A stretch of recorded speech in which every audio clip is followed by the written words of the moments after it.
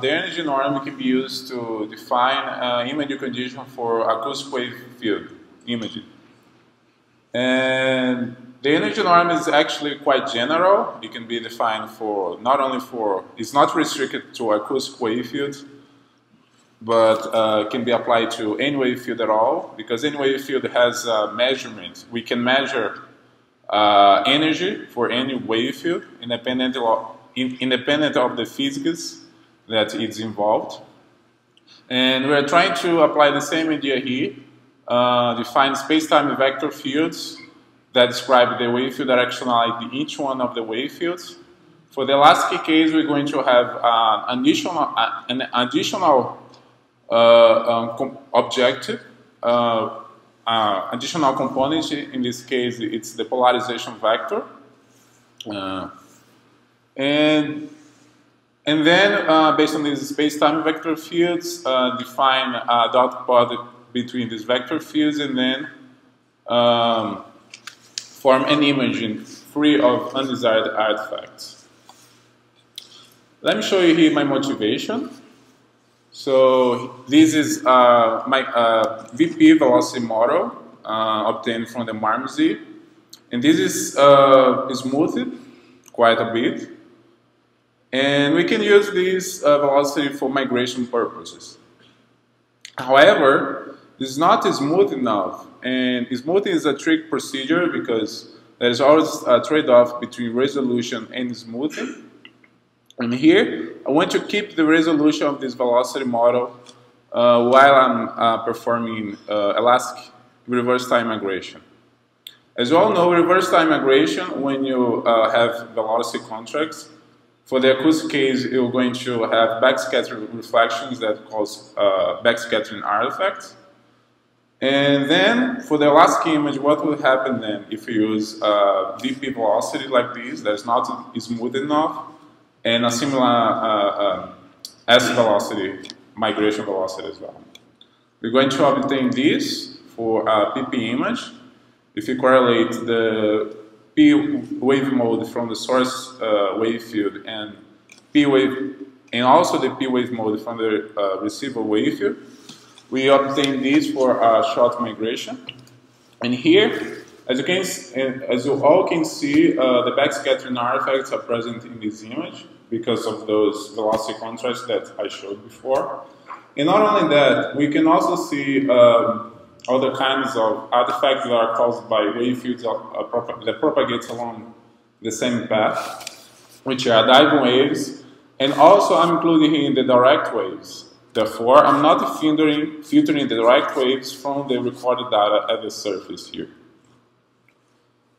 If I stack these overshots, this does not get any better. And here, the backscattering artifacts are masking most of the reflections in the shallow part. One can argue that if you correlate the same wave modes, so this also happens in an eventual SS image, therefore correlating the same wave modes is always going to obtain backscattering artifacts. One can argue that if you use different wave modes, if you correlate different wave modes in elastic image, your backscattering artifact content will be diminished. And let us see then an example of that. This is a shot for a PS image. Now we're using different wave modes, which means that the backscattering events are not correlating because we're dealing with different velocities for the source and receiver wave field. However, we still have the diving waves and direct waves that I'm not filtering again from the recorded data. And also, another problem arises for PS images, for imaging with different wave modes, which is polarity reversal. And probably we have seen the previous presentation from our colleague Yu Ting, where she explains better this polarity reversal, and she proposes other methods to deal with this problem. So as you can see here, along some reflectors, the polarity changes, and this, for the isotropic case, occurs at normal incidence. And because of that, every single shot will have a different polarization from reflectors, which will lead to this stacked image that will not be constructed over shots. Okay, so my goals here, my objective here is to seek for an image condition, a scaling image condition that has no backscattering artifacts, or at least those artifacts are attenuated, and has no polarity reverse as well. And we can obtain these using the energy norm, as you can see here by this image, this stacked image.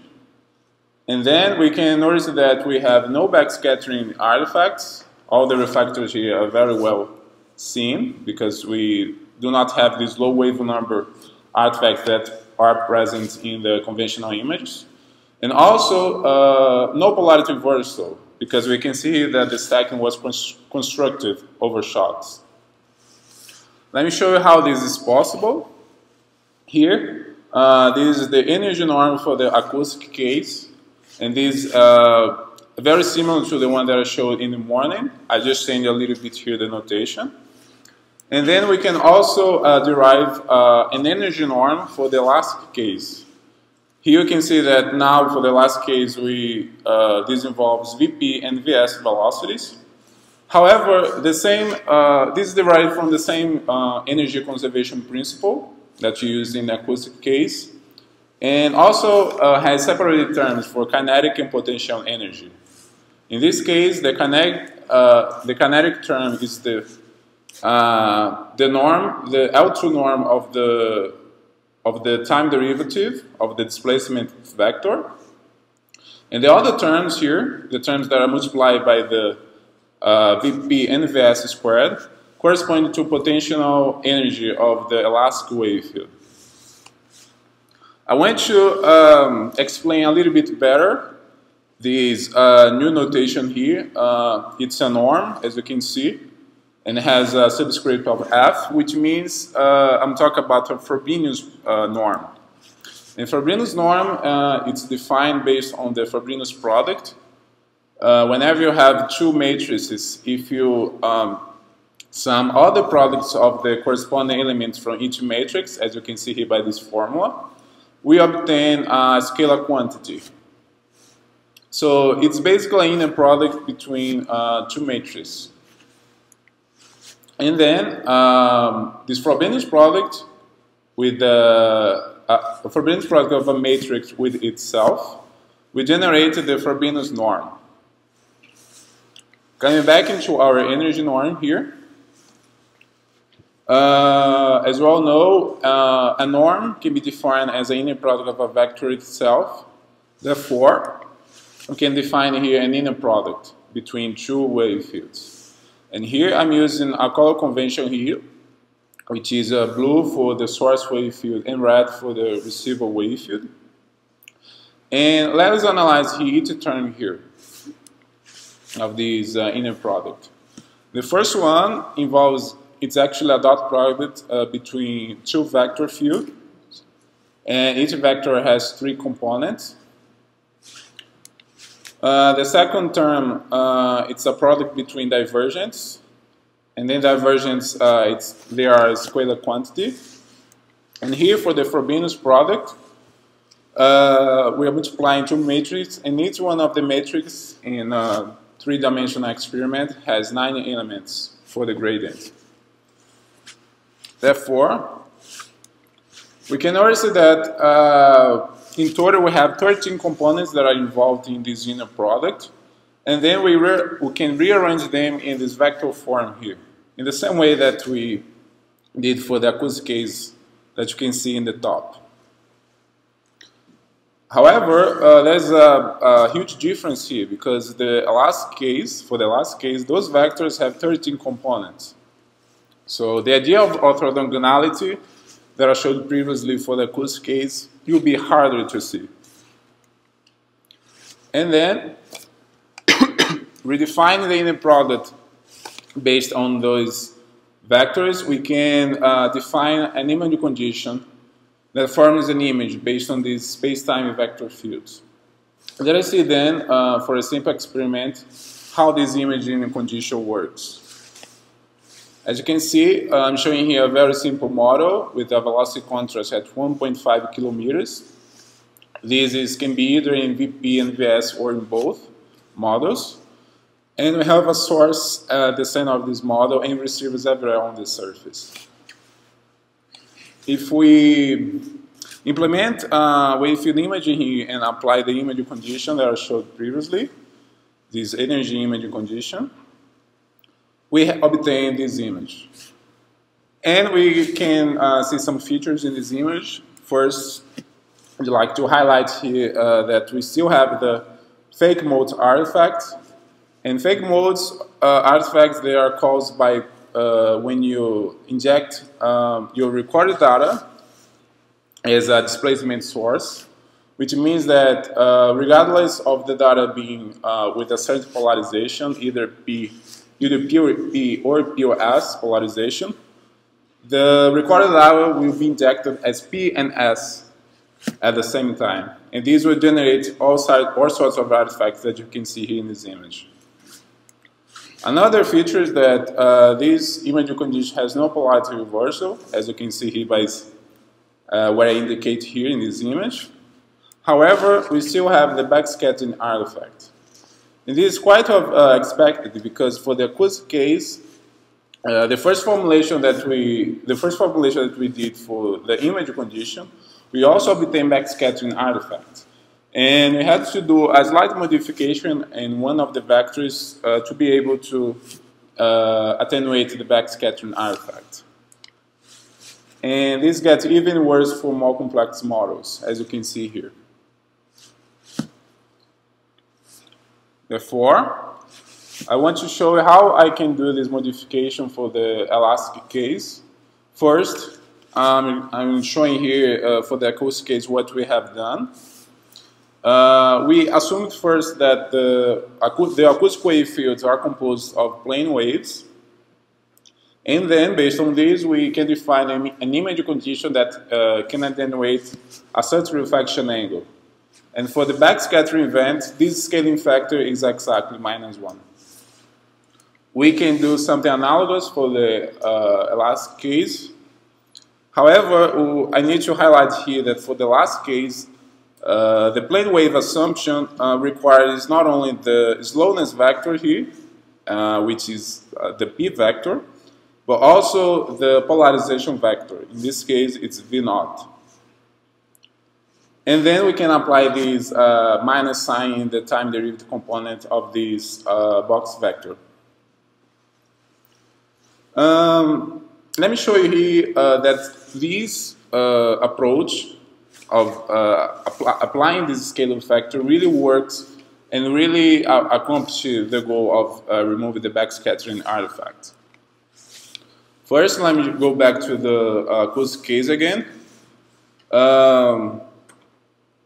Here I'm showing the acoustic case, the dot product for the acoustic case, and when the wave fields propagate along the same direction, which are characterized backscattering, diving, and direct waves, we end up here obtaining the dispersion relation here. And then we get a zero dot product for these vectors for these events. For the last case, we also get 0 for wave fields that propagate along the same propagation direction and also with the same polarization direction. And this is proven, as you can see here, the term is in the practice exactly the Christopher equation for the isotropic case. Therefore, it's proven that for wave fields that propagate along the same direction and have the same polarization, we can attenuate these events based on this dot product. And then we can define these modified image conditions. And each one of those image conditions in their environments, in the acoustic case and for the last case, attenuates the wave fields that propagate, they characterize the backscattering artifact. For the acoustic case, it was easy to show the orthogonality of these vectors, since they have only 4 components, for the acoustic case. However, for the last case, those vectors have 13 components. It's hard to visualize this orthogonality between these vectors. Therefore, I'm going to reduce this to a very simple case with a vertical plane wave source triggered at the origin of this system.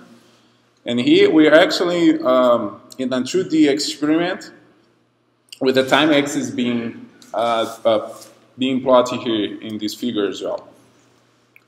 If we propagate forward in time, this source function, this plane wave source function, we obtain the following plot, which means the evolution of this plane wave along the time direction.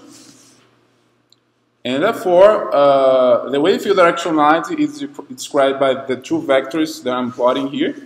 The thin vector represents the propagation direction, which mathematically is described by the slowness vector. And the thick arrows here represent the polarization direction. Here, in this spatial case, I'm using a pure S wave mode.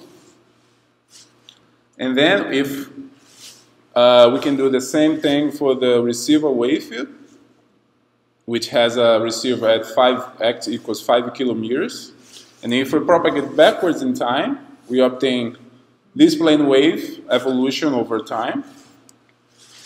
And then, again, the thick arrows represent the polarization direction of this plane wave, and the thin arrow represents the propagation direction.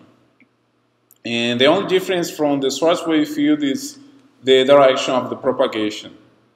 Since we are extrapolating this receiver wave field backwards in time, this will be opposed to the source wave field. If we overlay both wave fields, we get this result.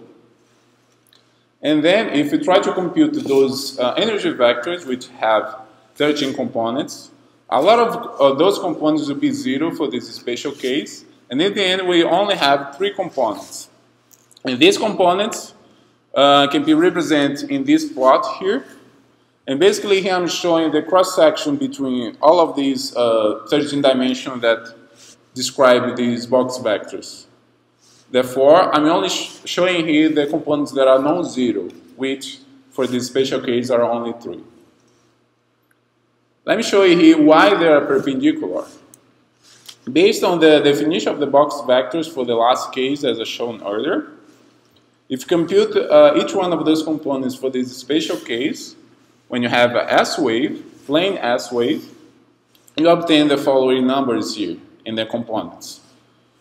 The second component here, I want to highlight here because it actually makes sense because you have divergence of the wave fields in the second component, and it's 0 as we're treating the S wave only here. As you all know, the S wave has, if we have a wave field that has polarization only on the transversal direction, the divergence will be 0. And if you compute the dot product, as expected, it will be 0 for wave fields that propagate along the same direction. Let me show you here another, the same spatial case, but now I'm going to talk about P wave polarization. If you propagate this plane wave over time, this projection would be, the P plane wave will arrive at earlier time compared to the S plane wave. And we have the same, the following polarization vector in propagation direction. The same happens with the receiver wave field. If you propagate backwards in time, we obtain this evolution of the plane wave. And then, again, the thin arrow represents the propagation direction, and the thick arrow represents the polarization direction. Overlaying this to a schematic representation of the wave fields, we obtain this. And if you compute those energy vectors again, we find out that they are also orthogonal. And I can show this again with showing again the definition of the box vectors for each wave field. And then if I compute them, they will have the following values here. So in this case, these energy vectors are more complicated than the S-waves that are shown previously. And the dot product between these vectors in this spatial case will be 0 for wave fields that propagate along the same direction and have the same polarization. Let me show you how the image will look like if you apply the image condition this way with this modification. Here you can notice that we have no polarity reversal at normal incidence. And also have no more backscattering artifacts as well. And then we can show this for a more complex model, in this case Marmosy. Here I'm showing the shots over a couple of shots here. And if we stack over shots, we obtain the image that I showed in the beginning of this presentation, which has no backscattering artifacts and has no polarity reversal as well. Summarize this image condition. It's again based on the energy norm, but however for the last case. And the meaning here is that it's related to the energy transfer between source and receiver wave field, since it's derived from an energy measure. And we found that its implementation is fast and robust, since it only needs the derivative of the wave field. It does not require Helmholtz decomposition, and also it does not require any additional information, any geological information, for instance.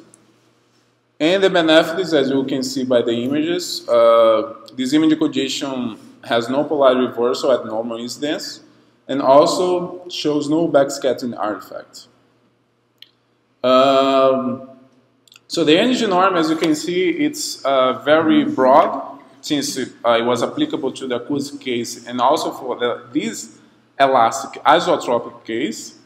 However, we believe that we also can extend the same concept for an isotropic case, since a wave field that propagates on anisotropic models, we can also measure content of energy of those wave fields.